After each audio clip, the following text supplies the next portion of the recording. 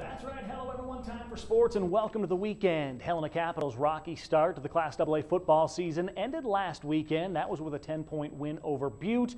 And the Bruins were hoping homecoming would be the magical touch back at Vigilante. Let's take you down to the stadium. Capital bringing in Billings Skyview, and in the first quarter, the Bruins get her rolling early on. Bridger Grovum taking this one back. How about the pass on the money? Cy Miller catching it in stride. Great throw, great catch. It's 7-0 after the 35-yard touchdown. Now Skyview trying to get some offense going. Dominic Stringari trying to avoid the rush.